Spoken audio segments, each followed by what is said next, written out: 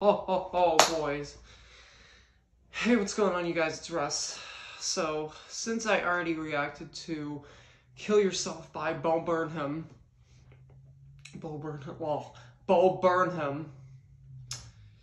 today I'm going to be reacting to George Carlin, Religion is Bullshit, since George Carlin is another comedian that I like.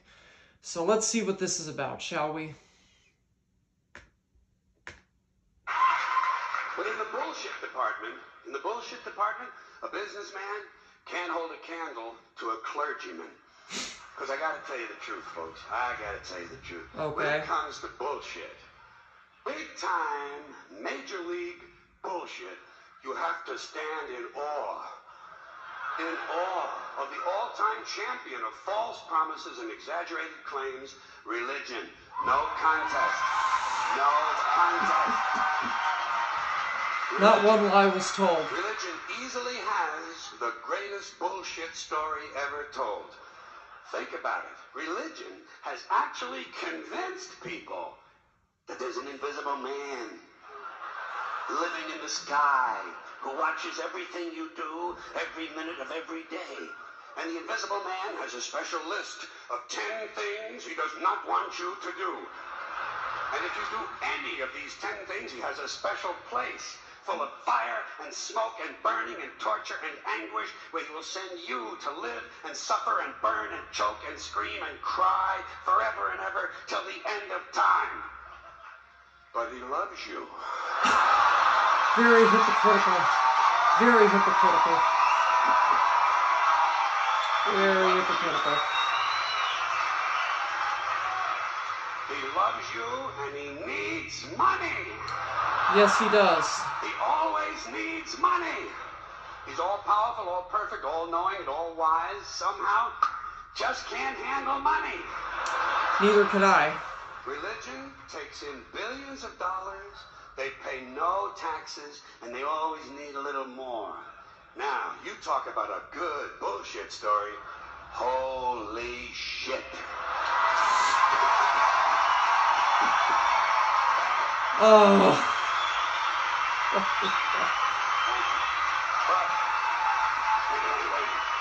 thank you very much. But I want you to know something. This is sincere. I want you to know, when it comes to believing in God, I really tried. I really, really tried. I tried to believe that there is a God who created each of us in his own image and likeness, loves us very much, and keeps a close eye on things. I really tried to believe that, but I gotta tell you, the longer you live, the more you look around, the more you realize something is fucked up. Exactly. Something is wrong here. War, disease, death, destruction, hunger, filth, poverty, torture, crime, corruption, and the ice-capades. The ice-capades. Something is definitely wrong. This is not good work. If this is the best God can do, I am not impressed. Results like these do not belong on the resume of a supreme being. Nope, this is the kind of shit you expect from an office temp with a bad attitude.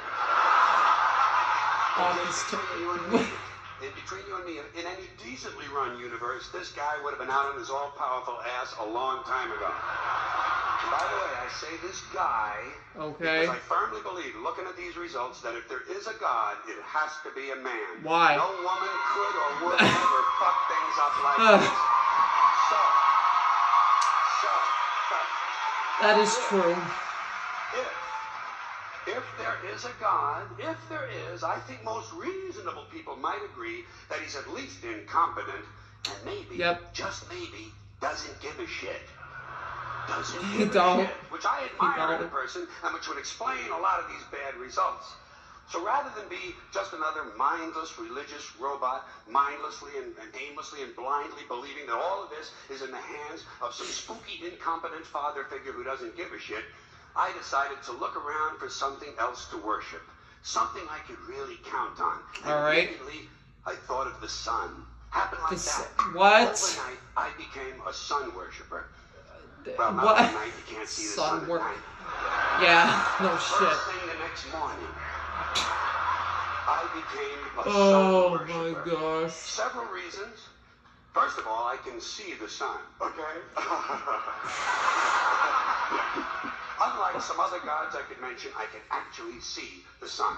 I'm big on that. If I can see something, I don't know, kind of helps the credibility along, you know? Yeah. So every day I can see the sun as it gives me everything I need. Heat, light, food, flowers in the park, reflections on the lake, an occasional skin cancer, but hey, at least there are no crucifixions, and we're not setting people on fire simply because they don't agree with us. Sun worship is fairly simple. There's no mystery, no miracles, no pageantry, no one asks for money, there are no songs to learn, and we don't have a special building where we all gather once a week to compare clothing.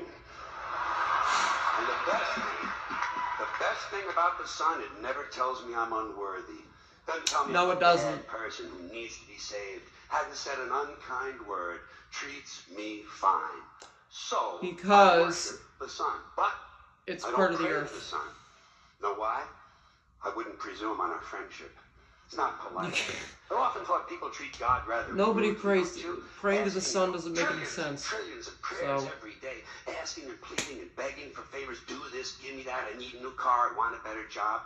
And most of this praying takes place on Sunday, his day off. It's yeah. not nice, and it's no way to treat a friend. Right. But people do pray, and they pray for a lot of different things. You know, your sister needs an operation on her crotch. Your brother was arrested for defecating in a mall. What? But most of all, you'd really like to fuck that hot little redhead down at the convenience store. You know, the one with the At the eye patch and convenience club store. foot. The iPad. Do you pray for that? I think you'd have to. The foolery. Fine. Pray for The anything foolery. you want. Pray for anything. But what about the divine plan? Remember that? The divine plan. Long time ago, God made a divine plan. Gave it a lot of He thought, did. decided it was a good plan, put it into practice. And for billions and billions of years, the divine plan has been doing just fine. Now you come along and pray for something. Well, suppose the thing you want isn't in God's divine plan. What do you want him to do? Change his plan? Just for you? Doesn't it seem a little arrogant? It's a divine plan. What's the use of being God if every rundown schmuck with a $2 prayer book can come along and fuck up your plan? And here's something else, another problem you might have. Suppose your prayers aren't answered. What do you say? Well, it's God's will. Thy will be done. Fine. Thy will but be if it's done. God's will and he's going to do what he wants to anyway, why the fuck bother praying in the first place? Seems like a big waste of time to me. Yes. Couldn't you just skip the praying part and go right to his will? It's all very confusing. So to get It's all around all this, nonsense. I decided to worship the sun. But, as I said, I don't pray to the sun. You know who I pray to? Who? Joe Pesci. What? Joe Pesci. Joe Pesci. What? 2 reasons. First of all, I think he's a good actor, okay? I do That also. counts. Second, he looks like a guy who can get things done. Joe Yeah, he Pesci does. doesn't fuck around. I have to give him that. Doesn't He fuck does. around. In fact, Joe Pesci came through on a couple of things that God was having trouble with. Like what? I asked God to do something about my noisy neighbor with the barking dog. Joe Pesci straightened that cocksucker out with one visit. It's amazing what you can accomplish with a Barking simple dog. baseball bat. What? So I've been praying to Joe for about a year. Went over there now, with a baseball bat. What did he do? and I noticed something. Bash I the noticed door that in? all the prayers I used to offer to God and all the prayers I now offer to Joe Pesci are being answered at about the same 50% rate. Half the time I get what I want, half the time I don't. Same as God, 50-50. Same as the four-leaf clover and the horseshoe, the wishing well and the rabbit's foot. Same as the mojo man. Same as the voodoo lady who tells you your fortune by squeezing the goat's testicles. It's all the same, 50-50. So just pick your superstition, sit back, The make goat's a wish, testicles. and enjoy yourself. And for those of you who look to the Bible for moral lessons and literary qualities, I might suggest a couple of other stories for you. You might want to look at The Three Little Pigs. That's a good one. Has a nice, happy ending. I'm sure you'll like that. Then there's Little Red Riding Hood, although it does have that X-rated part where the big bad Children's wolf actually stories? eats the grandmother, which I didn't care for, by the way. And finally, I've often always I didn't care for it either. a great deal of moral comfort from Humpty Dumpty. The part Humpty I like the best, Dumpty. all the king's horses and all the king's men couldn't put Humpty Dumpty back together again. That's because there is Classic no Humpty nursery Dumpty, rhyme. and there is no God. None, Period. not one, no God, never was. Period. In fact, Period. I'm Period. gonna Period. put it this way. If there is a God, may he strike this audience dead. Foolish. See, nothing Foolish. happened. Nothing happened. Everybody's okay. Yep. Tell you what. Point proven. Tell you what.